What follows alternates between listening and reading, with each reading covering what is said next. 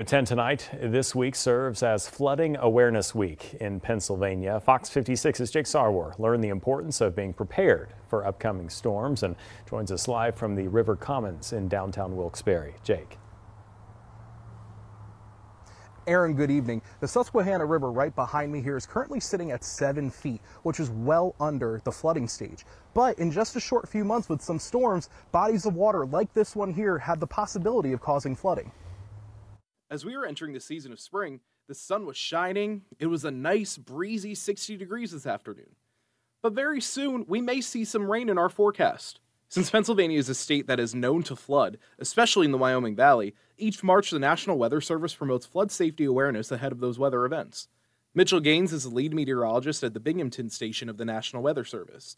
He says that it is important for drivers to remember, turn around, don't drown when roads become flooded. In the purpose of a vehicle, water only a couple of feet deep or even less, in some cases, can actually sweep a vehicle up. Gaines says that for homes, residents should also be prepared.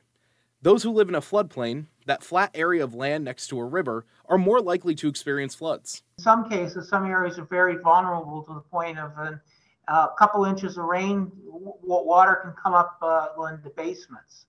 But typically, property damage and other issues can arise even with just a couple inches of water. With a storm approaching, some families may not have a plan in place in case something were to happen. Brad Greer, CEO of Dry Sea, says that it is important for families to have meetings and emergency kits in case a disaster were to strike. Well, at least quarterly have those meetings, have flashlights, fire extinguishers, batteries, all of the items that are in that first aid kit. Greer agrees with the National Weather Service and urges motorists to avoid the roads that have been flooded.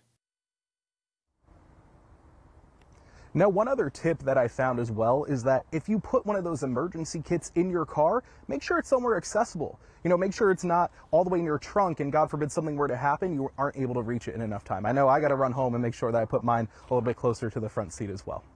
Reporting live from River Commons in downtown Wilkes-Barre, I'm Jake Sarwar, Fox 56 News, First at 10.